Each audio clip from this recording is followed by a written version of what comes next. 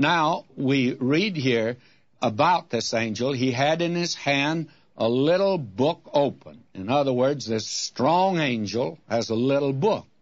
And he set his right foot upon the sea, and his left foot upon the earth.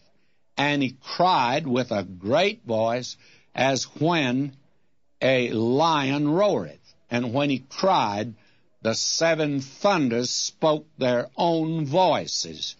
The little book also causes some division among us brethren, that we don't scrap over it because we do not think an essential.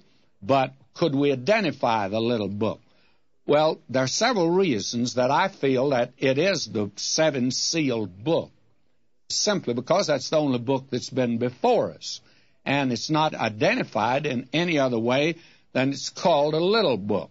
And frankly, there is a little different word used here for book instead of the word biblos that is used for the other book, but that would not preclude the possibility of it being the same book. In fact, we have no reason to think it might be any other, and have, I think, every reason to believe that it is. Now, we find here that this little book, then, if it is the same, it was originally in the hands of the Father in heaven. That's in Revelation 5:1. We've already seen that. And it should be noted how it is first transferred to the nail-pierced hands of God the Son. It was given to the Lord Jesus. He's the only one that could open this book.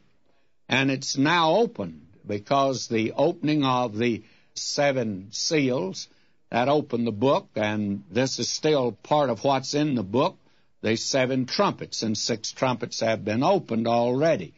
And then the Lord Jesus Christ, after he removes the seals, he in turn transfers it to the angel, who gives it finally to John to eat.